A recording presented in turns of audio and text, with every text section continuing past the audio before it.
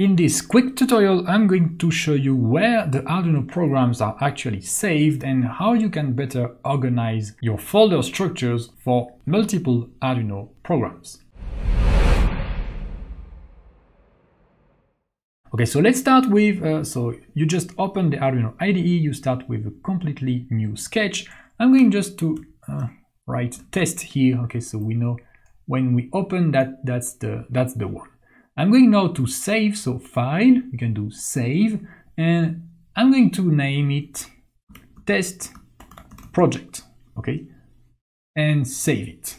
And now where is this project saved? So to know that, you can simply go on sketch, show sketch folder, okay, and it will directly open a file manager where your sketch or your project has been saved. Okay, so you can see here we have a test project folder with a test project.ino file. So that's how your programs are going to be saved. The name of your program here .ino inside the name of your program, so that's going to be the same name here as a folder.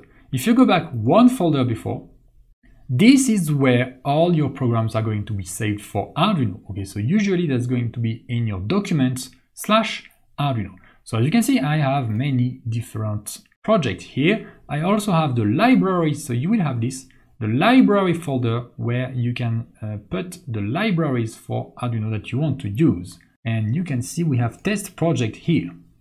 So now what you may want to do also is, because here you're going to have all your projects here in that Arduino directory. You may want to organize them. So for example, I'm going to create a new folder and say my test project.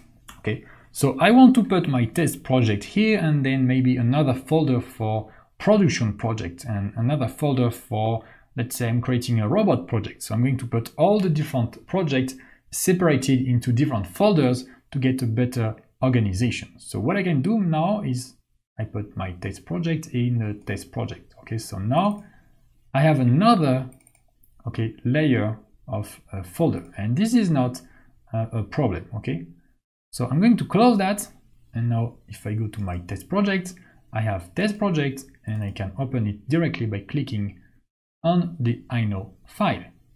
Okay, so now if I want, here I can create many different projects that are specific to test projects.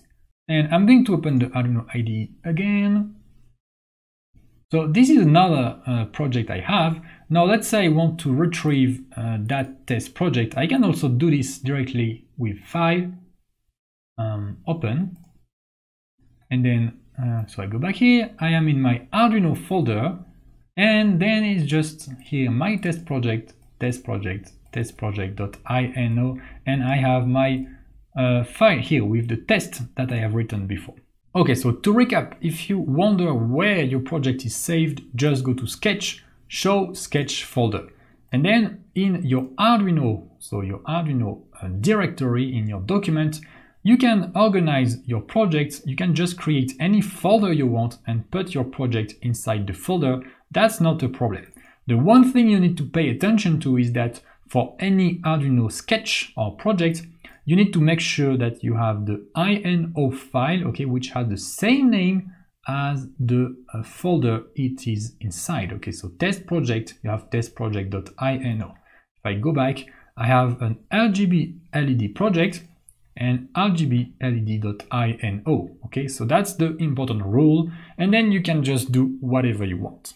If you liked this video, subscribe to get more tutorials like this in the future. Also, check out my online courses so you can learn Arduino step by step in an efficient way by practicing and directly going to the point. Links in the description. Alright, thank you for watching. See you in the next tutorial or in one of my courses.